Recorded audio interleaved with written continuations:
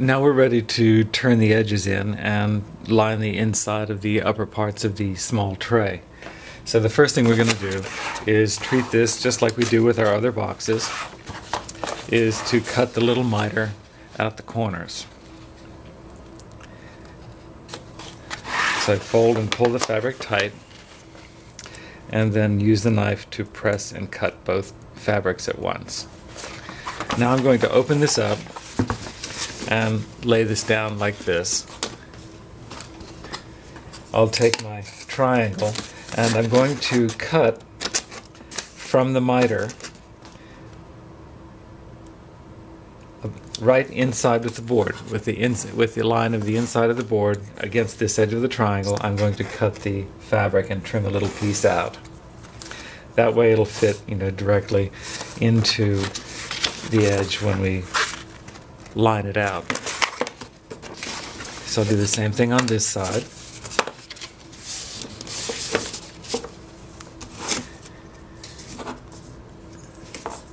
Lining it up with the inside and then cutting like that. And then with the scissors we're going to cut out just a little corner on the top so the miter is flat. So the miter is flat like that. On each side. This will give us a little flap, and we're going to put the side pieces in first. And this will be the last piece we put in. So I have my gluing pad on this side over here, and I'm going to glue out the first side.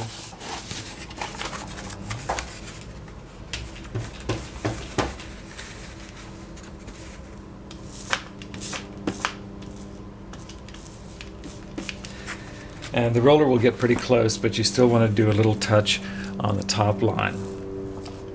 There. Bring the fabric over, and with your folder, rub this down very tight on top. And then press the fabric down on the inside. We'll stand the box up.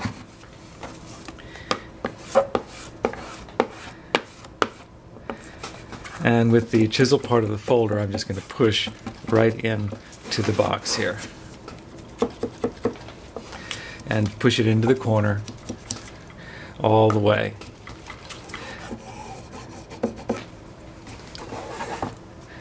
Now I'm going to put this edge down like this and leave this corner up just a little bit because I'm going to cut that out.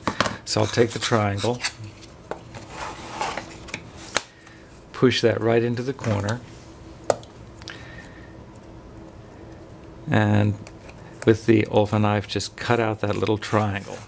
Then I'll lift this up. It may stick, it may still have a little piece on here, so just clip it with your scissors so that that's flat on the corner there, and then we'll push this fabric into the corner and flat against that surface. The whole idea here is not to build up layers of fabric. There are going to be 2 layers at this end here, but that's not too bad. Inside, when we line this thing, we want to have it as flat as possible. You may notice that there's a little bit of fabric on this edge here. Just pick it up with your folder and roll it down so that it matches and molds into the edge of the box. Now we'll do the other side.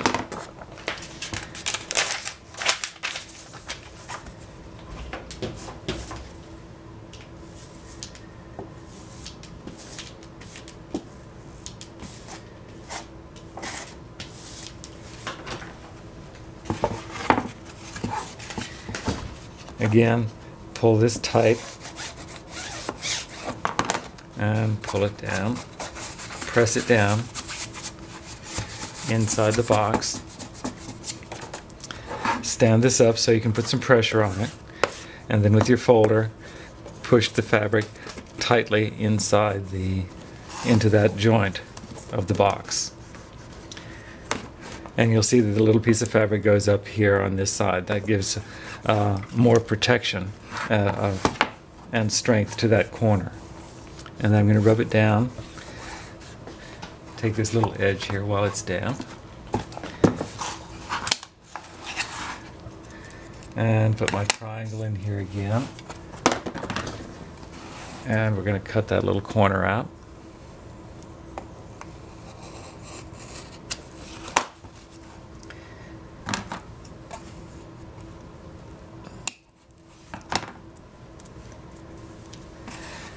And then with the folder, push everything back down into place. And now we'll glue out the foredge and put that down.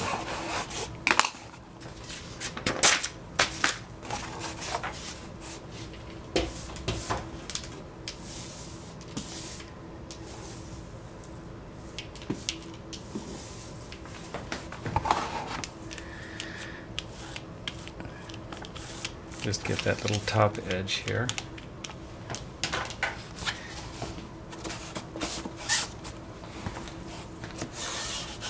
Nice and tight into place. If there's a little hair like this, you can either snip it off or mold it down into the miter.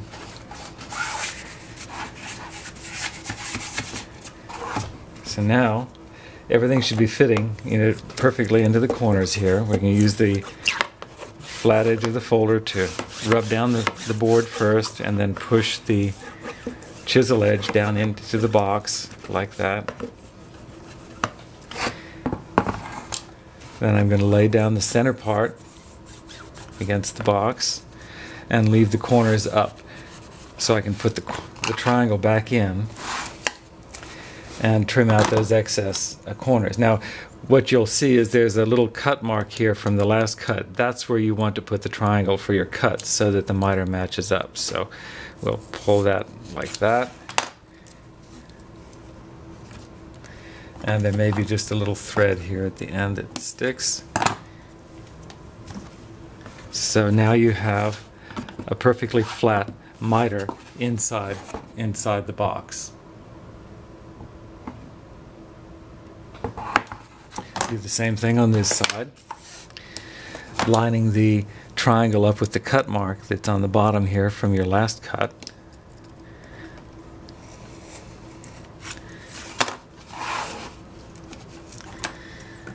And we'll pull it up a little bit, give it a snip, and then put it back down again with the folder.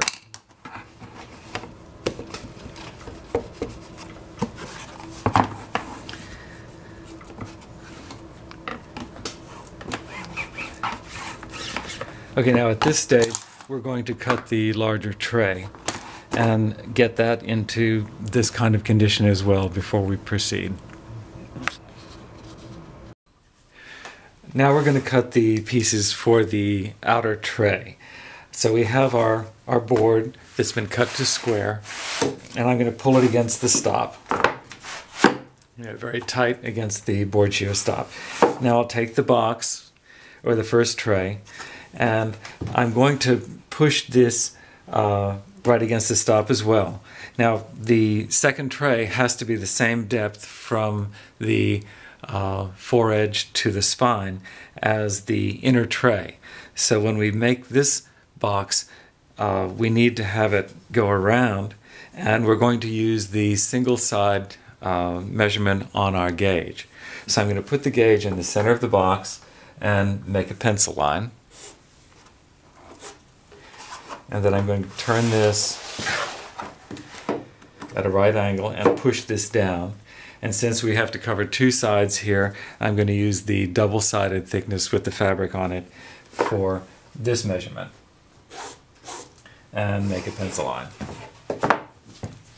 So now we're ready to make a first cut.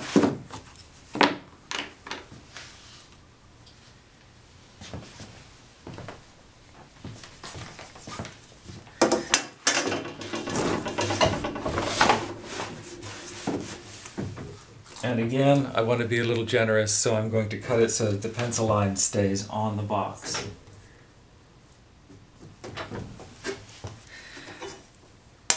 since I have to do 2, I'm going to set the gauge here so I know where to make the second box cut.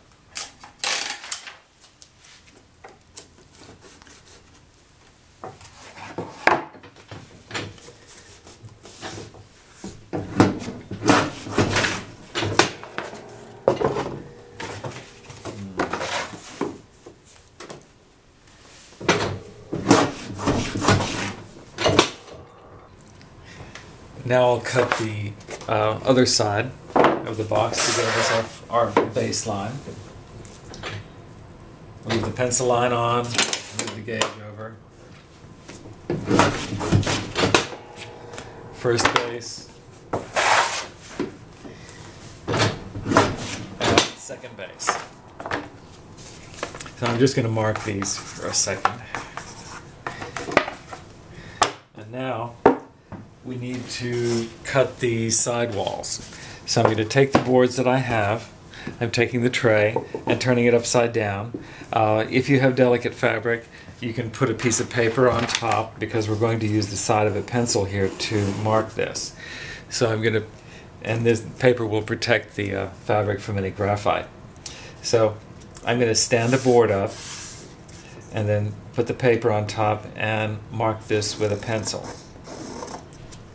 That way I get the exact height for the second tray, which will include the thickness of the base.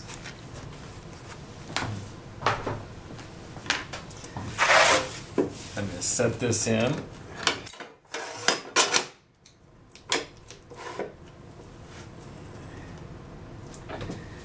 And I still want to leave the pencil line on instead of cutting it off. And I'll cut all the pieces for these sides.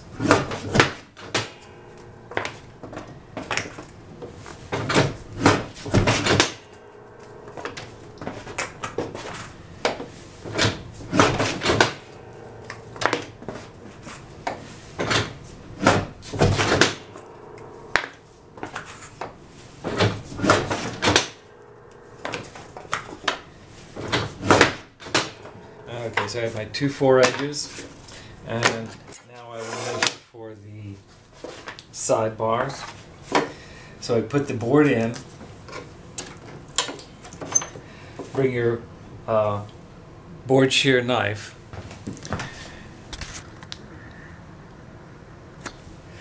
bring your board shear down to so it crosses at about half the distance, and push the board up against it. Then you can set your gauge. And that will give us the full dimension. But we're going to take off 1 thickness. So I'll put the 2 side boards in, take the 4-edge piece, stand it up between the gauge and the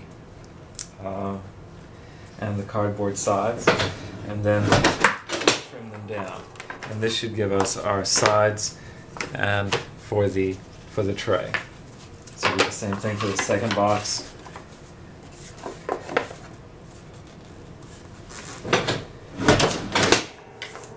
And we're ready to assemble.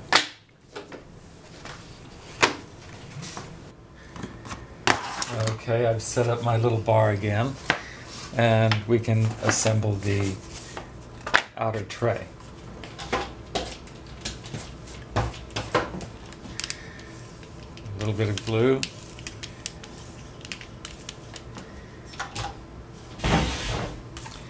And we'll match this up on the sides here. Press it in place.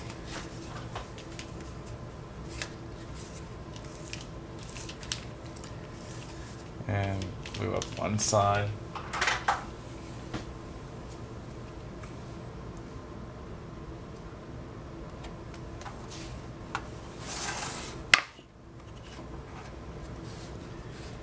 And press this in place, being sure that I match up the corner, very tightly. Okay. Glue up the last side here.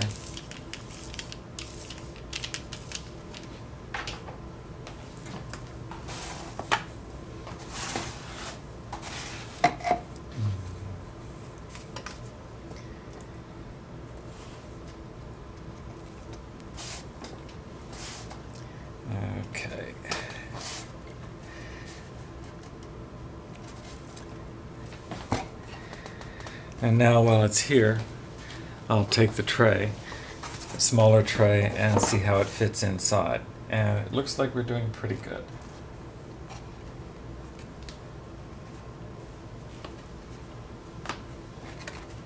Great.